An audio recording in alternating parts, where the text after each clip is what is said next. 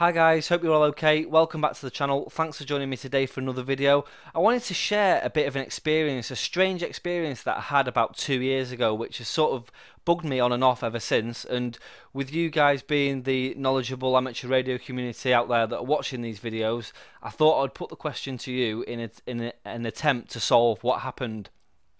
So, about 2 years ago, I was at Jodrell Bank. Now, Jodrell Bank is the Centre for Astrophysics in Cheshire in the UK, and basically it's a facility that houses radio telescopes, and one of the largest radio telescopes in the world, which is the Lovell telescope, and they use those for radio astronomy.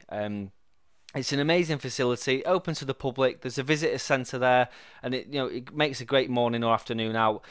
So I went a couple of years ago. I was on my own. I was on day off, and I thought I'll just have a drive down to Jodrell Bank and have another look at it because it's just such a good place.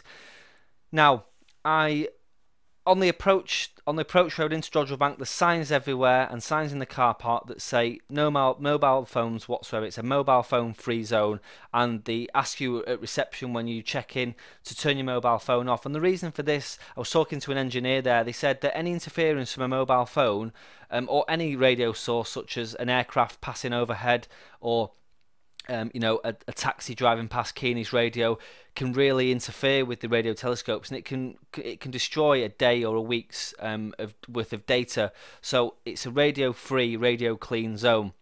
So I turned my mobile phone off, had a look around the facility, had a really good time, and I came out, and as I got back to my car in the car park, which is still inside the facility, I turned my phone back on, and I'd had a missed call on my phone. So what I did was I called back straight away. Now it was an iPhone 6, so similar to this is a 7. It was an iPhone 6 I was using.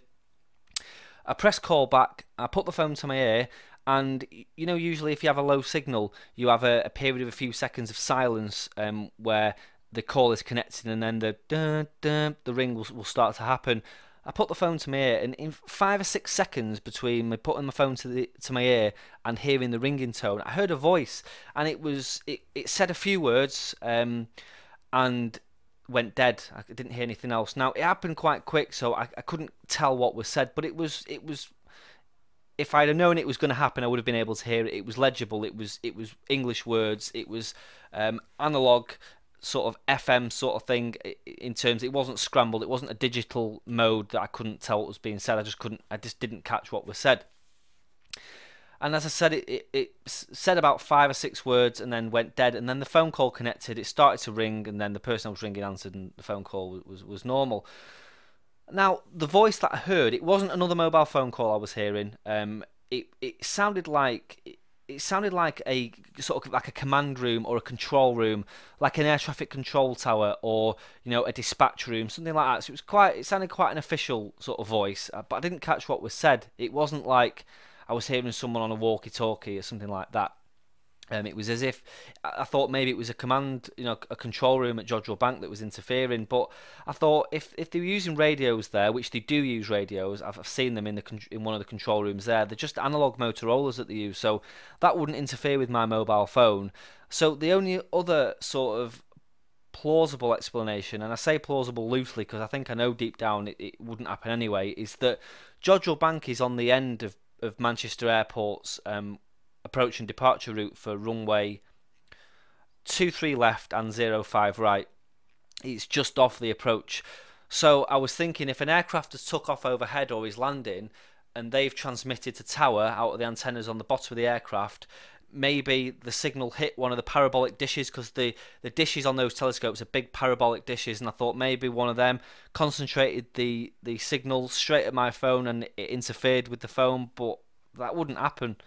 I know that wouldn't happen. The aircraft signal would be AM, and mobile phones use digital technology, and the front end receivers on mobile phones are much more sort of robust and well built and well made than those that are in a radio. So it wouldn't receive interference like that. So I think I know that explanation is probably a load of rubbish. But I've been racking my brains, guys, for 2 years. I just can't work out what it was. As I said, I picked up my phone, press call back, and in those few seconds I heard a voice down the phone. As I say, it was like some sort of control center, command center, control tower, something like that. It went off, the phone connected fine, I never heard it again. So yeah, I thought I'd ask the question, guys. I'm sure there's someone out there that will have maybe some sort of explanation. It was very strange. It happened, like say 2, maybe even 3 years ago now, and I never heard it since. I actually tried making a phone call in the car park last time I was there, and it never happened. So yeah, if you've got any sort of suggestions of what it could have been, then please drop a comment in the box below. There's a lot of stuff going on there, a lot of technologically advanced stuff going on there. Those radios transmit signals into deep space and listen for responses and listen to how stuff bounces back and how other radio signals come from space. So it's quite a high-tech place, but to this day I still wonder what happened. So yeah, if you've got any idea, drop me a comment in the box below. If you enjoyed this video, give it a thumbs up. If you haven't already subscribed to the channel, then make sure you subscribe. I've got plenty more coming.